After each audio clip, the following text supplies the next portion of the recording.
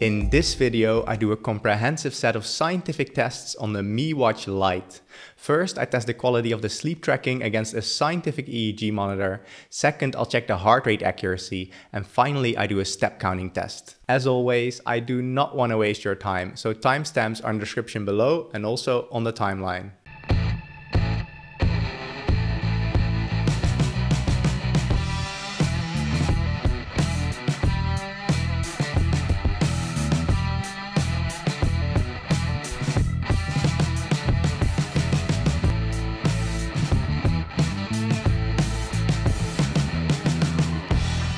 Hello everyone. For those of you that are new to the channel, my name is Rob and I'm a postdoctoral scientist specializing in biological data analysis. Now, before getting to the tests, I'd like to provide the most important background information on the Mi Watch Lite in under 30 seconds. The Mi Watch Lite has up to 9 days of battery life with typical usage, has built-in GPS, is water resistant up to 5 atmospheres and has 11 sport modes. It has a 1.4-inch square touchscreen display. Now, the sleep tracking only tracks nighttime sleep and therefore daytime sleep, dozing and naps cannot be tracked. Importantly, the Mi Watch Lite only tracks deep sleep, light sleep and time spent awake, so it cannot track REM sleep. The Mi Watch Lite is relatively cheap and I bought it for about 50 euros. However, my channel is not so much about listing features. Instead, on my channel, I try to test the accuracy of different measurements.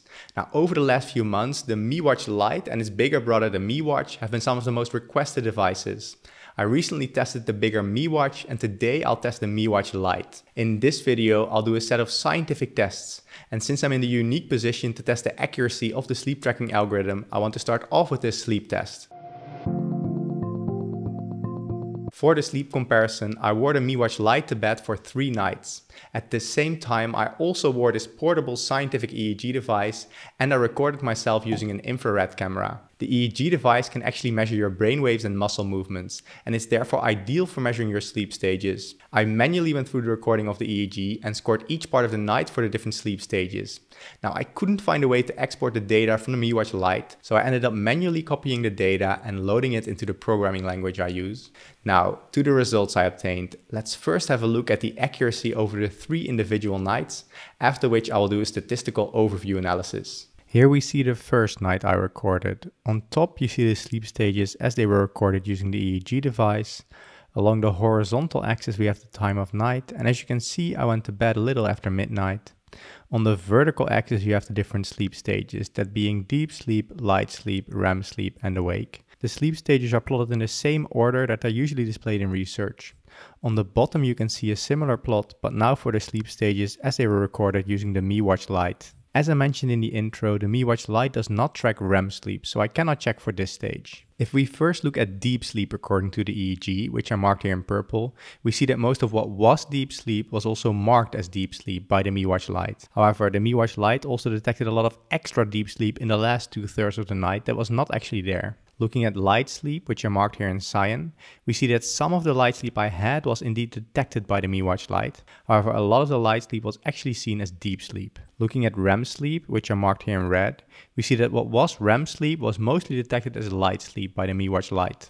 Awake times were detected pretty accurately by the Mi Watch, with it picking up on both of the awake moments, and these were also roughly of the right duration. Detecting the moment I fell asleep was slightly delayed, as you can see here in yellow-brown, where it detected me falling asleep about 10 minutes later than I actually did. It was spot on, however, in detecting the moment I woke up. This is the next night I recorded. Again, the deep sleep I had was mostly detected as being deep sleep, but a lot of extra deep sleep was detected as well, which means that a lot of the light sleep I had was actually detected as being deep sleep by the Mi Watch Lite. REM sleep was again mostly marked as light sleep by the Mi Watch Lite. Again, we see a slight shift in it detecting me falling asleep, where the Mi Watch Lite detecting me falling asleep slightly too late. Detecting my wake up time was again spot on. Now, this is the last night I want to look at, and here we see that the deep sleep detection was a bit worse, with the Mi Watch Lite missing a lot of the deep sleep at the beginning of the night and still detecting a lot of extra deep sleep later. Which again means that a lot of light sleep was marked as deep sleep by the Mi Watch Lite. And now what was actually REM sleep is either light sleep or deep sleep according to the Mi Watch Lite. And for this night, detecting the sleep start was a lot better and also sleep end detection was really good. So far, the sleep tracking of the Mi Watch Lite does not really impress me. It does not appear to be completely random, however it detects a lot of extra deep sleep which was not really there. To get an even more objective view of the results, let's calculate some statistics regarding the consistency between the sleep stages of the Mi Watch Lite and the EEG device. However, first a quick side note.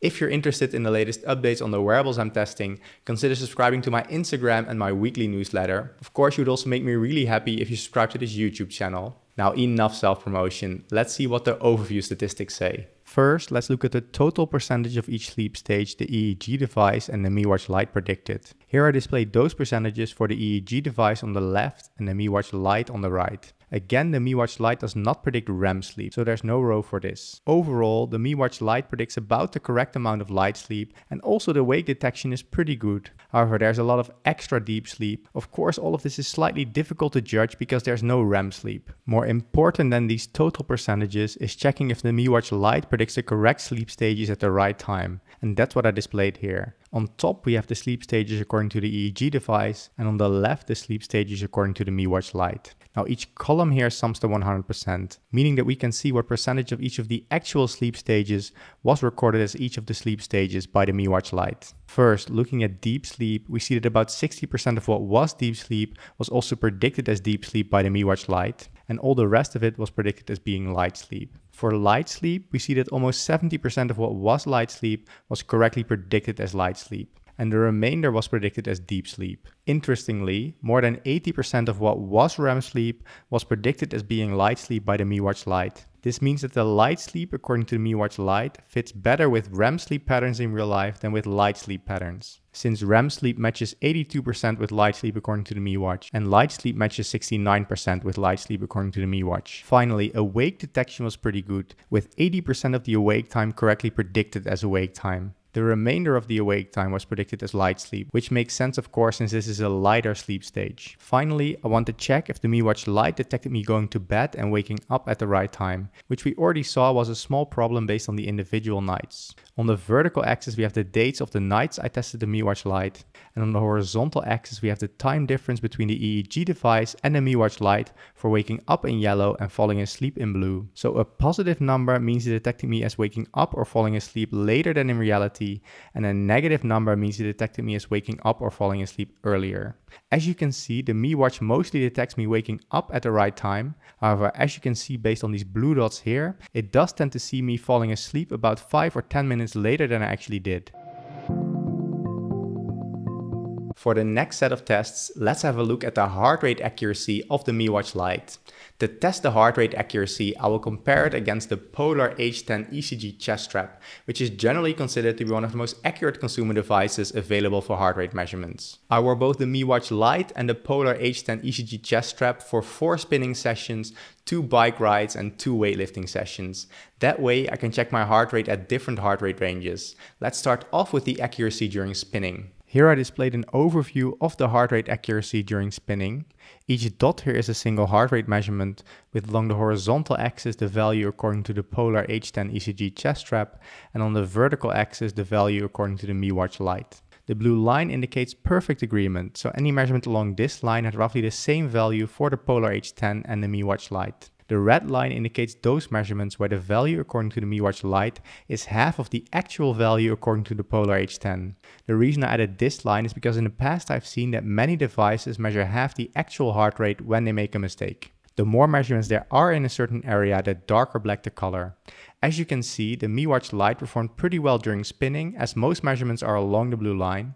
However, there are still some clusters of points away from the blue line, so let's have a look at the individual training sessions to see why this is. Here you see the first spinning session. Along the horizontal axis we have the time, and my heart rate is along the vertical axis. In blue I plotted my heart rate according to the Polar H10 ECG chest strap, and in red is my heart rate according to the Mi Watch Lite. As you can see, I took 4 short breaks in this spinning session where my heart rate would dip. For this first spinning session, the performance of the Mi Watch Lite is pretty okay. It mostly overlaps with the measurements of the ECG chest strap, but it does show some deviations. You can see that sometimes at the beginning of a segment it needs some time to catch up with my increase in heart rate. This is visible to varying degrees in 3 out of the 5 segments. Looking at this second training session here, we see something similar, with a mostly good overlap, but sometimes a delay in an increase in heart rate. For this third spinning session, the overlap is already a lot better. And finally, in this fourth spinning session, we again see some issues with a delay in detecting an increase in my heart rate, especially here in the middle. So far, the heart rate accuracy is okay, but it does show some issues. Let's now take a look at cycling outside, which I recorded while commuting to and from work. If I cycle outside, there are a lot more bumps, and I also tend to sweat a bit more in the sun, which might actually influence the accuracy of the Mi Watch Lite. Let's take a look. Now this is an overview of those measurements, so a similar plot to before what we saw for spinning, but now for cycling outside. And though the deviation is a bit bigger, it's not bad. Most points are still along the blue line. Let's now take a look at the individual commutes to see what these look like. Here we see my trip to work on my bike. Again, in blue is the polar chest strap and in red is the Mi Watch Lite. As you can see, we see similar problems to the ones we had when spinning. The agreement is mostly good, but sometimes there's a delay in detecting an increase in heart rate. On the way back, this looks similar, though it might even be slightly worse. Next, let's see how the Mi Watch Lite performed during weightlifting. Now, weightlifting is notoriously difficult for wrist-worn devices because during weightlifting I flex the muscles and tendons near my wrist, and this makes it hard for a device to actually detect the sudden changes in my heart rate. Let's take a look. This is an overview of my heart rate accuracy, similar to before, but now for weightlifting. Of course, the average heart rate is much lower during weightlifting than during cardio workouts. You can see here, while there are a lot of points along the blue line, there's also quite a few points below the blue line, meaning the Mi Watch Lite detected a too low heart rate. This was especially true in the higher heart rate ranges. Let's check if we can find out why this is based on the individual training sessions. Here we see the first weightlifting session. Again, in blue is my heart rate according to the chest strap, and in red is my heart rate according to the Mi Watch Lite. And you can see there's a pretty big disagreement between both devices. The Mi Watch is not able to pick up on the increase in heart rate that accompanies each set that I did. And we can see the same for this next training session right here, where it was able to follow my overall patterns, but not the peaks in heart rate that come with each of the sets I did. Overall, my feelings on the heart rate accuracy of the Mi Watch Lite are a bit mixed. It had some issues during spinning, where it had a delay in picking up an increase in my heart rate. The Mi Watch, which I also recently reviewed, was much better at this. However, during cycling outside, the Mi Watch Lite performed better than the Mi Watch, and I'm still not sure why this is. Overall, the performance of the Mi Watch Lite was not terrible though. The Mi Watch Lite also features a step counter. To see if this counts my steps accurately, I went out and I took exactly 8,000 steps in segments of 1,000 steps. To get an accurate step count, I manually counted my steps using this tally counter.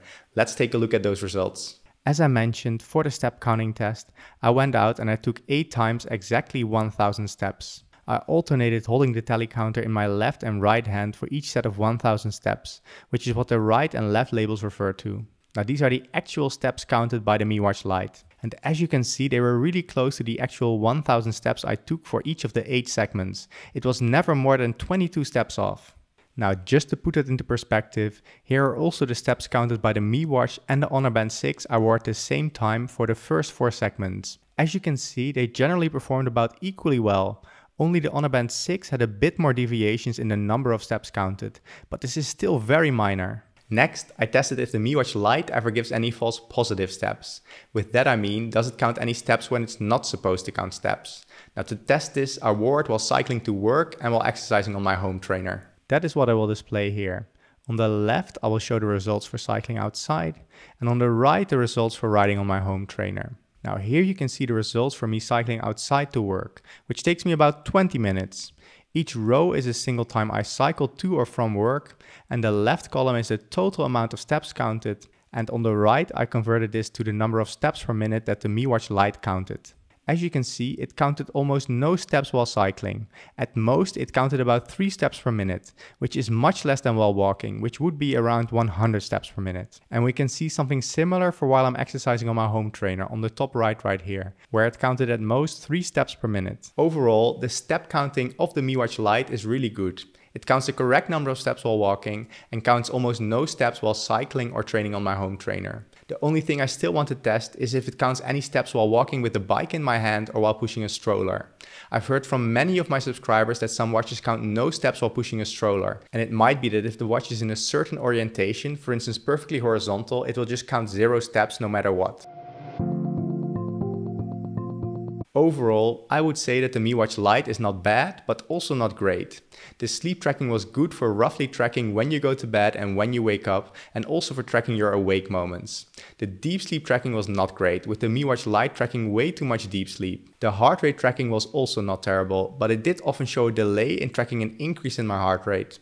Finally, the step counting was good with the Mi Watch Lite. It tracks the correct number of steps while walking, and it only counts a few false positive steps. So, should you buy the Mi Watch Lite?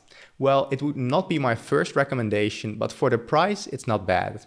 Compared to the Mi Watch, it misses a lot of features, feels much cheaper, and also has worse sleep tracking. So if you're willing to spend a bit more, I would definitely recommend the Mi Watch over the Mi Watch Lite. If you want the best sleep tracking from a watch, get a Fitbit device, like the Fitbit Charge 4, Fitbit Sense, Inspire 2 or Lux. The Withings Sleep Analyzer, which you put under your mattress, also performs reasonably well. The Whoop strap has good heart rate tracking and also good sleep tracking. However, this is a subscription service, so much more expensive. Now, if you want a wrist-worn wearable that tracks your heart rate and SpO2 accurately under all circumstances, then you should get an Apple Watch. Finally, I should mention some of the limitations of the data that I showed here. First of all, I just tested the watch for a limited number of days and just on me, and it will be interesting to see how it performs on others. Also, to do a full sleep comparison, it would be good to test the watch against a full scientific polysomnography setup. We actually assembled a polysomnography device using OpenBCI components, and we're now working on getting this software functional. In my videos, I do scientific tests on different devices like the Oura Ring, the Fitbit and the Scanwatch. And in the end, I hope to use tracking to improve my life.